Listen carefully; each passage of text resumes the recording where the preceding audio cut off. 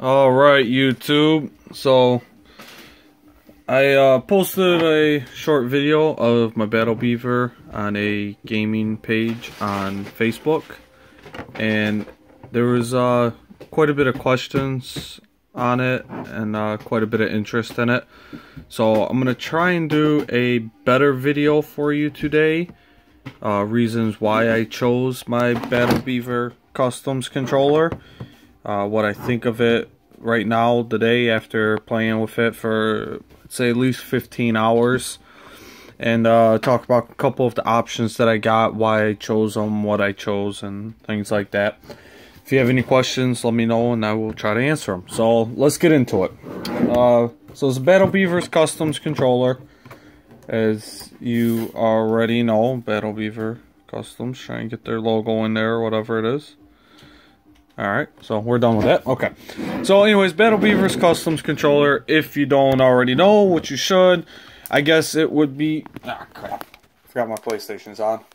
I guess if you don't know, it'd be considered a pro controller, MLG controller, whatever you want to call it.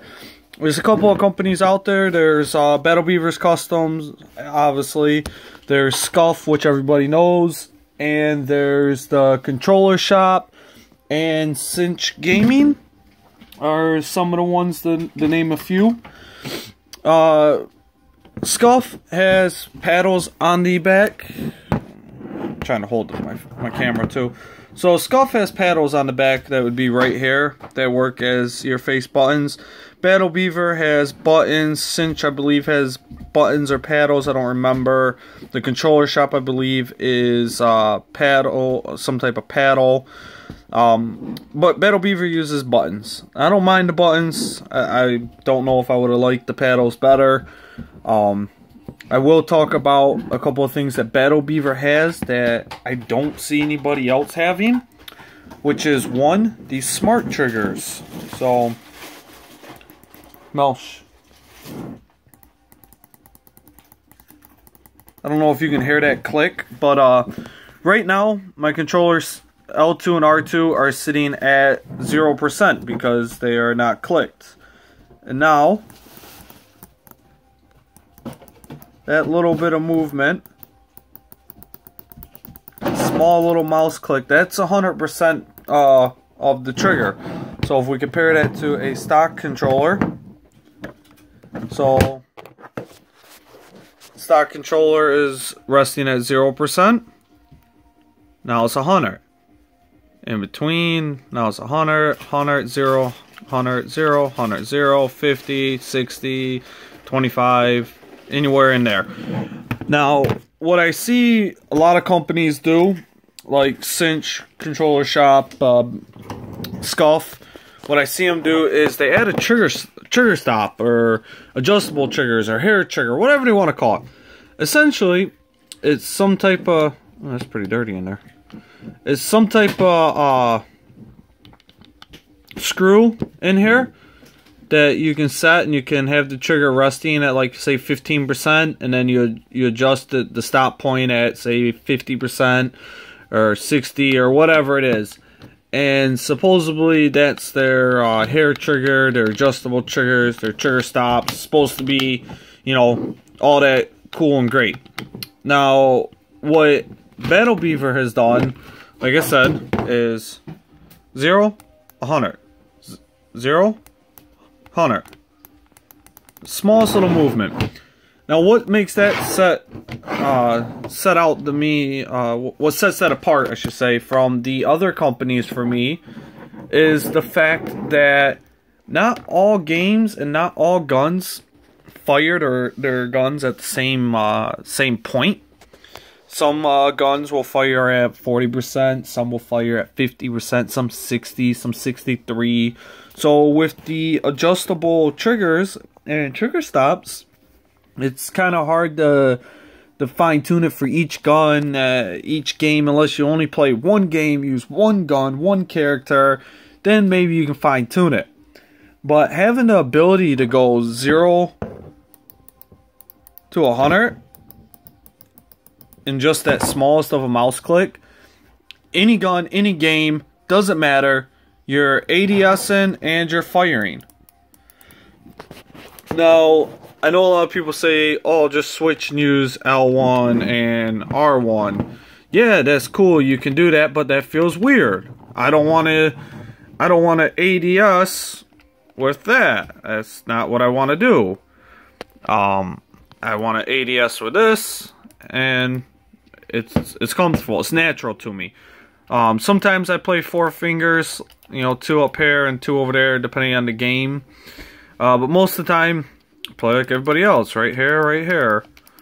ADS, and shoot over there. So, that's one of the #1 reasons why I chose Battle Beaver Custom over any of the competitors. That was one of the top, if not the main and only reason, for me at least, that Smart Trigger is what they call it. That was top notch, grade A. No other company could match it, beat it, had anything else better. It's absolutely the bee's knees for me. Now, let's talk about the button placement. Let me see if I can get something to hold my camera up here. So, button placement on the back. Okay, button placement on the back. As you can see, this would be how I normally hold my controller. And as you can see, my fingers, my middle fingers here, they rest right over the buttons. So when I grab the controller, so the buttons are in their standard position, is what Battle Beaver calls it. And they are in actually a very comfortable position. It's a little weird to get used to. Oops. But you can easily push the button. Easily. I don't want to press the X button because my PlayStation is on and I don't know what is on right now. But this is my circle and this is my X. Circle, X, circle, X. It's a very comfortable position. I really like the position that they put the buttons in. They're very, very comfortable. Now, I will get into the other reason I chose Battle Beaver Customs over anybody else. And that is thumbstick tension. So, one other thing that I seen... Knock it off. One other thing that I seen exclusive to Battle Beaver Customs that I did not see any other company offering is the tension on the thumbstick. Now, I don't know how I can really demonstrate this. Oh, I could probably just do like this. So, as you can see, I can flick the thumbstick on my stock controller, and now it doesn't really, you can't really tell that it's harder. Well, it's harder on this one. This one has more tension. I increased the thumbstick tension on that that trigger. Or here, that might. So you see how quick that one goes back? There you go. That's how we can show you the difference.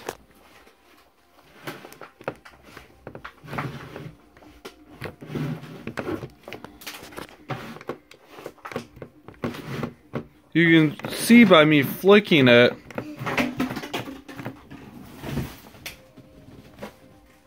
You can see by me flicking it that this one has much more thumbstick tension on it. And what that has done for me in-game is I was able to increase my sensitivity. For instance, in Siege, I play, my ADS sensitivity is 100 all the time. That's what I play as. But my vertical and horizontal with my stock controller and Control Freaks was 22, 24, I believe. And now, with the increased thumbstick tension, I am up to 34, 36 on my vertical and horizontal tension, or sensitivity. But I don't feel like it. I feel like I'm down here at in the 20s, low 20s, with this controller, but in game, I'm in a higher sensitivity. And that's due to the increase in thumbstick tension that they offer.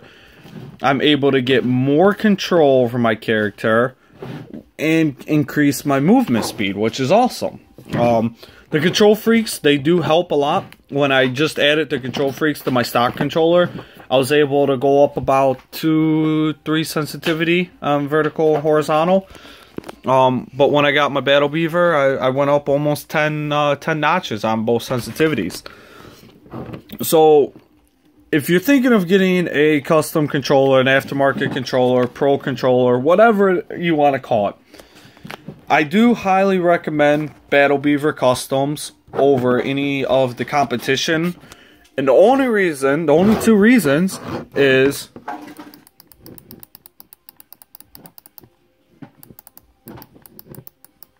that and the thumbstick tension. I mean, those are reasons enough on its own to get this controller. What I've noticed is before with this controller, when I would come around a corner and I would need the ADS real quick to check my corners, that long trigger pull sometimes caused me issues not ADSing quick enough. Another thing I noticed is if I seen a guy and I had to shoot him dead, I wasn't shooting quick enough. I was dying. Part of that is my shitty gameplay. I know I'm not the best gamer in the world. I'm far from it. I'm mediocre at best. But I have fun. But I do notice that sometimes this long trigger pull, just my reaction time, I would see the guy. By the time I pulled the trigger, I'm already dead. Same scenario. I see the guy, I pull the trigger, and because of that short trigger pull, I'm getting the shot off first, more times than not now.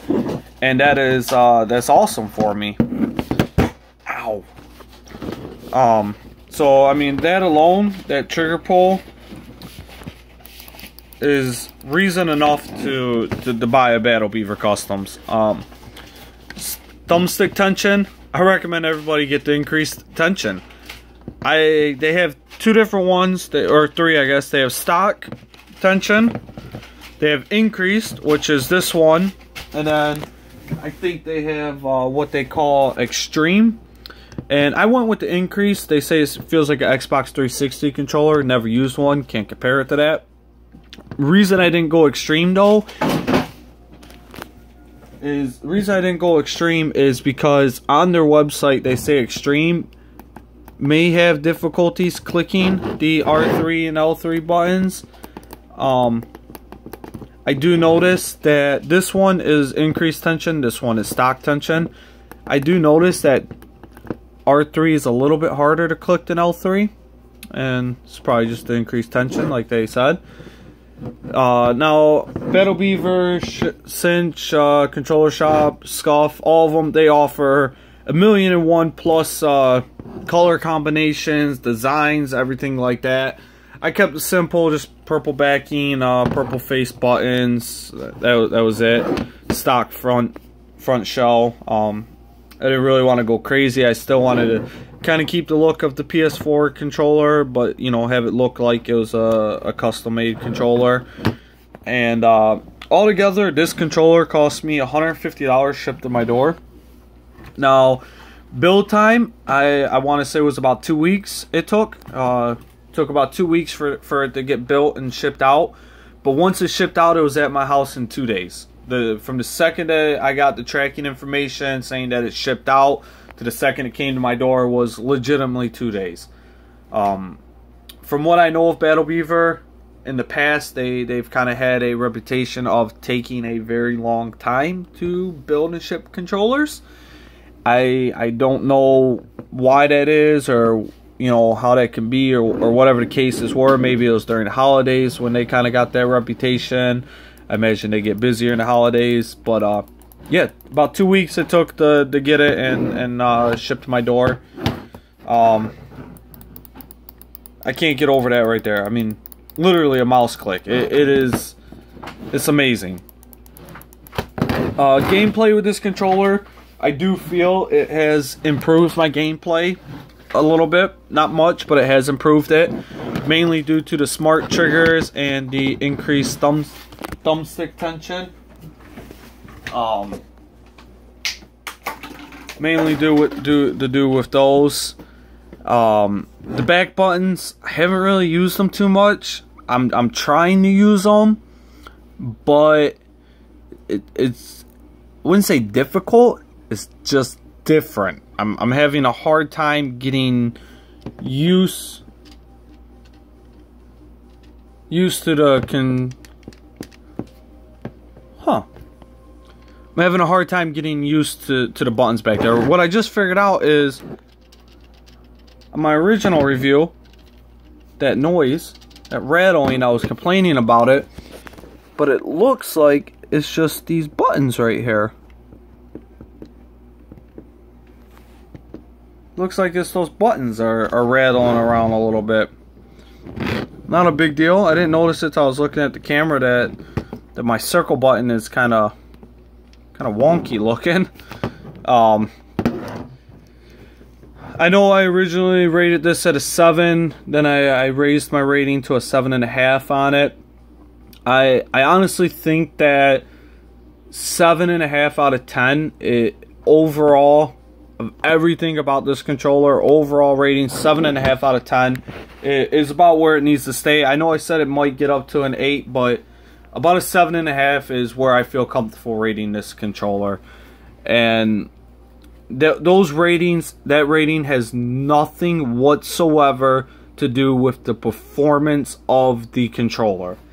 It is purely the only reason this controller has lost points with me is execution and aesthetics. This wonky circle button, for instance, I don't like it. The rattling of my face buttons, I don't like it. It's not cool. That part of it feels kind of shitty. If we compare, if you look right here and we look right here, we notice a gap. Now, I know it's just a tiny gap, but it's still there. It loses points with me. If we notice on the back side how this doesn't quite line up. Over here, seamless. Not seamless, but everything lines up better. I get it, aftermarket backing, they probably made the backing themselves, the shell themselves, whatever. Still loses points for me. My option is share button, as I've stated before, a little too recessed in for me, a little hard to push, but you know, just those reasons alone are what keeps this controller from reaching a 10 out of 10 rating with me. Now, your controller, if you order one from them, might be different. I am in no way am I affiliated with Battle Beavers Customs. I'm not nearly cool enough for that. So don't think I'm with them or with any other controller company. I've never had an aftermarket controller. I've never had a pro controller or anything like that. This is my first one. You know, and like I said, I looked at all of the companies. I researched all of them. And what made Battle Beaver win out of every company out there, every reason to choose any other company, is increased tension and those smart triggers. That is what made this company win versus any other company. I like the purple. The purple's cool for me. Now, they do offer remappable buttons on the rear. They offer different placement. I think you can get a super duper high placement up here, standard, low, and then lower is like down here. You can get 4 buttons on, up to 4 buttons on the back.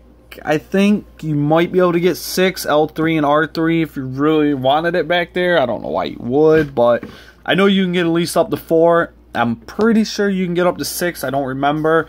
I only wanted 2. I only wanted X and circle. So that's what I got. X and circle. Or X and circle. Yeah. X is over here. Circle's over here. They got smart triggers. You can get, like I said, reprogrammable buttons on the back. So if you get multiples, you can get a chip inside that you can remap the buttons however you want. You can get crazy increased tension on both sticks. You can get different thumbsticks, domed, aluminum, Xbox, PS3, whatever you want put in there. All different kinds of face options, color options. They have the smart triggers for your L1 and R1. I did not see that as a necessary thing to get. Maybe on my next controller, if I decide to get another one of these, I'll get smart triggers here and here, just so they all have the same feel. But I really do like the smart triggers. I love the increased tension. Those are the two main reasons that I picked Battle Beaver Customs over any other controller. I cannot stress that enough. Those right there are the only main two reasons out of every other controller. Price wasn't an option, that didn't factor in, because every custom controller with the options I wanted, they all cost around the same. You know, it was just those two features that Battle Beaver had that really won it out for me. That, and I heard Scuff's customer service is kind of shit. Don't know if it's true or not, but that's what I hear from the grapevines. So if you're looking to get a custom made controller, I recommend Battle Beaver Customs for all of those reasons. Again, if you have any questions, let me know. I will try to answer them. I will post this on a couple of my gaming pages on Facebook for anybody who wants to see. Control Freaks, I recommend those as well. They are $15 at GameStop. You can't beat it. Yes, I use GameStop. I absolutely love GameStop. It's the only place I buy games from, or consoles or anything. The Control Freaks I have are the Galaxies. That's what I have on both of my controllers. So yeah, that's it. That's kind of a reasoning why I bought it. Try to do a little bit better video than my couple videos in the past. And after about 15-16 hours or so of gameplay with it, I will say it has helped my gameplay. I have gotten a little bit better. Nothing can beat raw skill, but I have gotten a little bit better. I have increased my gameplay, and I do believe it is solely the smart triggers and the increased thumbstick for the higher sensitivity. So yeah, that's really about it. Battle Beaver Customs. I'm J Custom Z28. That's me. PSN, Twitch, and YouTube. Obviously, that's who I am. You guys, you know, if you like this video, subscribe, follow, whatever you want to do. If you don't like it, oh, sorry that I wasted your time. If I sound like an idiot, sorry I wasted your time. Not very good at making videos, but I try. So that's it. Alright. Oh, and yes, like I said, 7.5 out of 10 overall rating. Performance of the controller, a solid 10 out of 10. Aesthetics, I like the way it looks. I love the color combination, but because of the reasons I've told you, that gets a 7 out of 10.